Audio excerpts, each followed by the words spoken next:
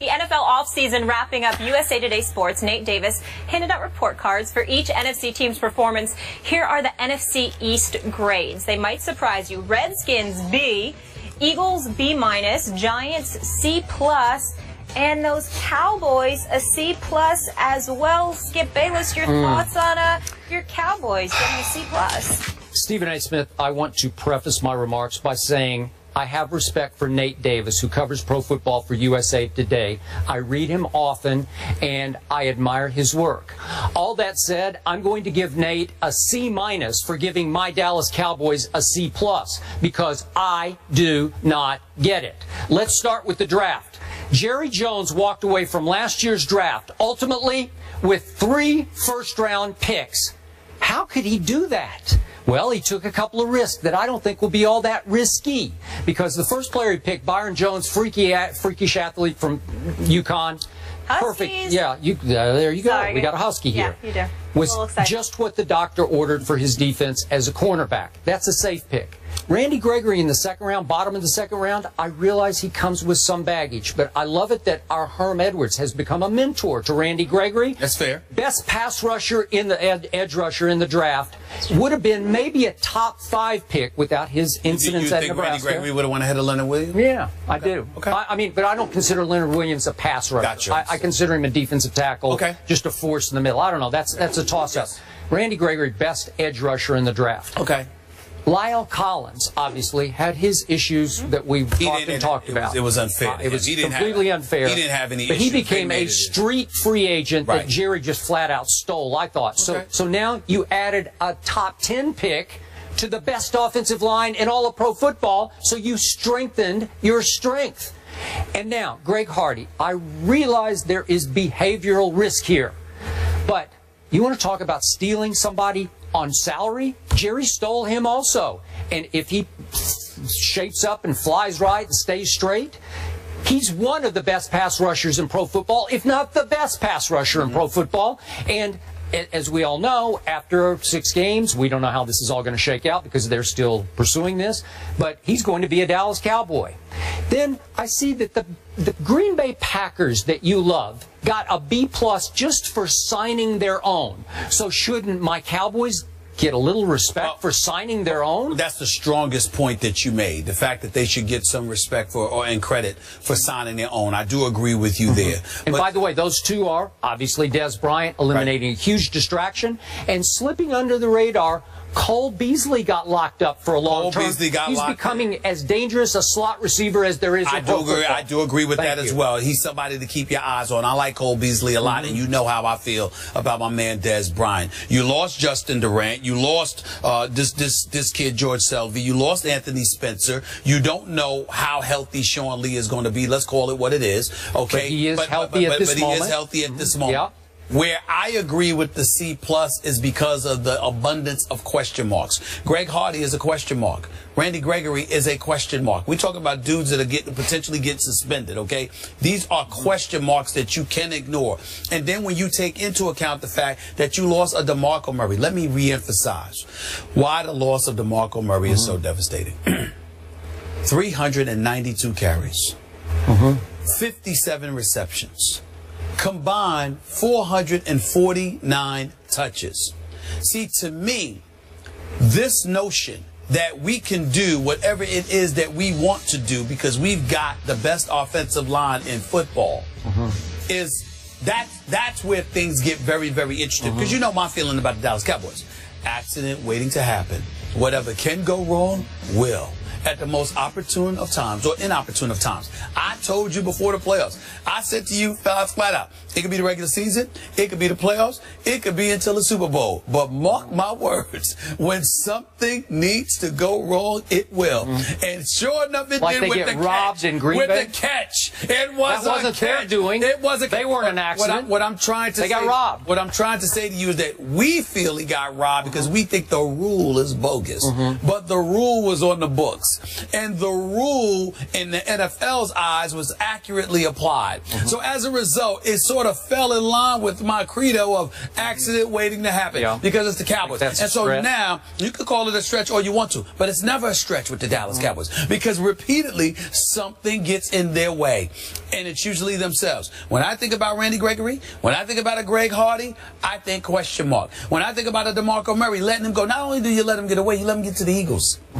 I think that was a mistake. When you think about bringing in Darren McFadden, who's injury prone, and then you've got Randall, and you've got Dunbar, question mark. And as a result of that, Tony Romo is going to have more of the onus placed on his shoulder. Now, you gave him a reprieve for a year, because you took some of the load off of him and you just threw it on the back of DeMarco Murray and tried to run him into the ground, okay? But now, Tony Romo, Mr. $55 million in guaranteed dollars, Mr. $108 million man, he's got to show up and earn his money, especially since they made the $70 million investment in Dez Bryant that involved a $20.5 million signing bonus and $32.5 million in salary. You've got to sit there and, you know, the signing bonus and salary, all of that. I'm saying to you, when you look at all of that for Dez Bryant, you've got to validate it between him and Tony Romo by making sure Tony Romo drops back to pass and throws that football, especially when Tony Romo said to you, give me an offensive line. Let's do this, and I'll come through for you. So to me, that all plays into the hands of the Dallas Cowboys, reverting back to what they were prior to last season. And that's where the C+ comes in. Had you kept DeMarco Murray, then that would be different, because what you're saying is the formula that we incorporated last year worked, you know, to perfection for us as far as we concern. 1,845 yards rushing, lead rushing NFL, top running attack, etc., etc. Now you've gone away from that because I don't believe McFadden, Randall, and Dunbar will be relied upon as heavily, which is going to put more of the onus on Tony Romo. That plays right into my hands, which is why I say it's a C+. It would have been a higher grade if you had kept with what you were doing last year. Clearly, you're not going to do that this year around. First of all, DeMarco Murray took hundreds and hundreds of hits last year. He will not be the same this year, which is why he was a bad bet for Jerry Jones to give Dez's money to DeMarco. Let the Eagles take that risk because they will pay for that risk. He's not going to be what he was last year, certainly not running behind the Dallas Cowboy offensive line versus the Eagles offensive line. Allow me to interject with that. Skip Bayless. At the time that DeMarco Murray, it was very early in the season, when you looked at DeMarco Murray, you said, this guy he's bringing it, baby. That's what you said. I'm saying to you, you could not have had the foresight to see, rather than run him into the ground, he is somebody that we can sit there and we can preserve rather than give him 390. Hold on, let me finish. Rather than give him 392 carries. How about give him 292 carries or something along those lines? Let Dunbar or Randall run the football more, because I think it's Dunbar. I'm sorry, I think it's Randall. It's either Randall or Dunbar that averaged about 6.7 yards a rush. It was Randall. So I'm sitting there saying to you, if you have that going on, you could have preserved DeMarco Murray, because it's not just about this season, it's about the future. But since they have been out of the playoffs for 4 years, losing to every division opponent they could find in the last regular season game of the season 3 years in a row to all 3 different teams within their division, what happens is they were so desperate to make the playoffs, they ran DeMarco Murray in the ground. And in my opinion, they couldn't keep him. Well, again, Philly way overpaid for DeMarco Murray at his age and stage of his career. But they way overpaid for him because they're thinking about the 845 yards rushing. I think had DeMarco Murray not been used up as much, ran significantly less, I don't think that the Eagles would have came and gave him that money, because they would have looked at his level of production. They would have said, you know how this NFL works. They would have said 1,845. Well, what if he just ran for 1,400 yards? What if he just ran for 1,300 yards? He wouldn't have got the same money. And as a result, he would have been somebody that wouldn't have had that money in the free agent market. The Dallas Cowboys could have been able to keep him, but they had no intention of paying him. Okay. They had no intention of paying him. Here's why. You are underestimating how great, I mean great, that Darren McFadden can be next year. He had a monster college career. Yes, he did. He has a good relationship with Jerry Jones because Jerry's a big Arkansas booster. Yes, I know all Arkansas, that. Okay?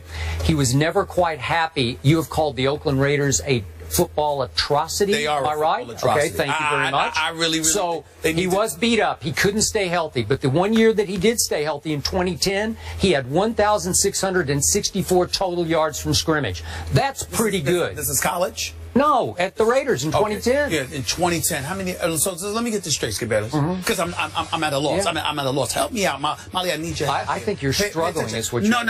I need your help because something just an epiphany hit me. Could y'all turn off that B-roll, please? I need the camera on me at this moment in time. Forget all them highlights because an epiphany hit me. When we were talking about the quarterbacks last year. Skip Bayless specifically said, when I brought up Aaron Rodgers winning a Super Bowl, oh my Lord, I don't even remember. What year was that? 2010. Oh, but now that it's come to Darren McFadden, we can remember. Wait. 2010. Oh, we're now putting Darren McFadden in the same sense with Aaron Rodgers? Aaron Rodgers' stock is going down. Now Aaron Rodgers is compared to Darren McFadden. Molly, he's interrupting because he knows I got him. You Here's the didn't get point. me. You got you. Bayless. Ernestine is watching right now. I know she is. Everybody's watching. Let me just. Skip Bayless had amnesia when it came to the Super Bowl MVP. We're talking about the guy you said was the best quarterback in pro Allow me to finish. But now you remember what Darren McFadden. So I don't remember what Aaron Rodgers did in 2010, but I remember what Darren McFadden did in 2010. You are so you're caught. You got caught. You're caught. Amnesia. Where's the amnesia now, Skip? So you do remember what happened in 2010. That was a lame reach. I gotta tell you. No. The issue is you do remember what happened in 2010 after all, don't you? You remember now because of Darren McFadden. I just looked it up this morning because I had to remember. I knew he had one decent year. Darren McFadden is. Wait, was Aaron Rodgers really in 2010? It seems like it was. There we go. 2008. See what I'm saying? Yeah. This is what he does. This is what he does. I'm trying to tell you. Darren McFadden, Aaron Rodgers. Nope. Yep, has nothing to do with that. They're on par. It's 2010. Here they are. It's 2000. You can remember Darren McFadden in 2010, but not Aaron Rodgers. That's my point. But here's the point. Darren McFadden can ball. I am not questioning his skill set at all. I got serious questions about that durability. And you know it, which is why you didn't rave about his arrival when it happened. You said it's a good pick, he can play, but I don't know because blah, blah, blah, blah, blah. Oh, really? Yeah. You seem to like every Cowboy more and more. And by the way, Joseph Randle, issues off the field, I'll be the first to admit. Oh, please. Listen, 8 yards a carry. Listen. Joseph Randle, the only problem is the brother don't need to be stealing perfume from the department store. That's his only problem. It's no big deal, but it was embarrassing, but it was no big deal. He doesn't have off-field problem. Just put some cologne on before you leave. So, so bottom line, you got the Cowboys finishing what, third in the NFC? No, I told you. Yes, you do. No, I told you before that they would win the division by default. I'm not by default. I'm not, even though I listened to my man Michael Smith this morning on Mike and Mike, I am not sold on what Chip Kelly is doing in Philadelphia. I'm certainly not sold on the Washington Redskins with Gruden and those boys. And the New York Giants, I got questions about their defense, but more importantly, their offensive line. I think that they have the receivers. I think with Eli Manning and those three wideouts, they could do big-time damage with Randall, with Odell Beckham Jr., with Victor Cruz. But I got questions about the offensive line, and if they can't protect Eli Manning, it's going to be a problem. So by virtue of default, I think the Cowboys are in a better position to win the division this year. I'm going to be fair to the Cowboys. I think they're going to win it by virtue of defense, not default. Defense. Okay. It's going to be way better. Well, you got 6 games within your division. As far as I'm concerned, the Cowboys should win 5 of them.